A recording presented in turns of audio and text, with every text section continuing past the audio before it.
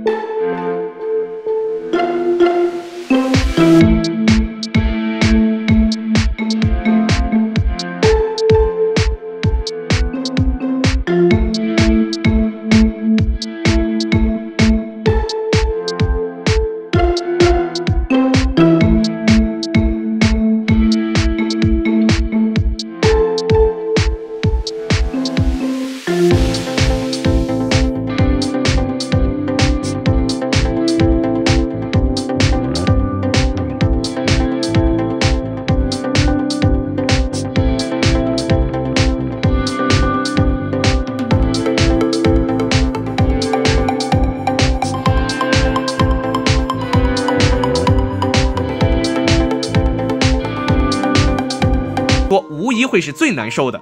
都知道王皓先前一直是樊振东的主管教练，樊振东能取得如今的男乒一哥、世界排名第1的成就，身后的主管教练王皓可以说是功不可没。而网络上又流传这么一则说法，假若王皓真的走了，马林将会成为最大的赢家。为什么这么说呢？要知道马林带的是女队，王皓带的是男队，原则是两人互不干涉。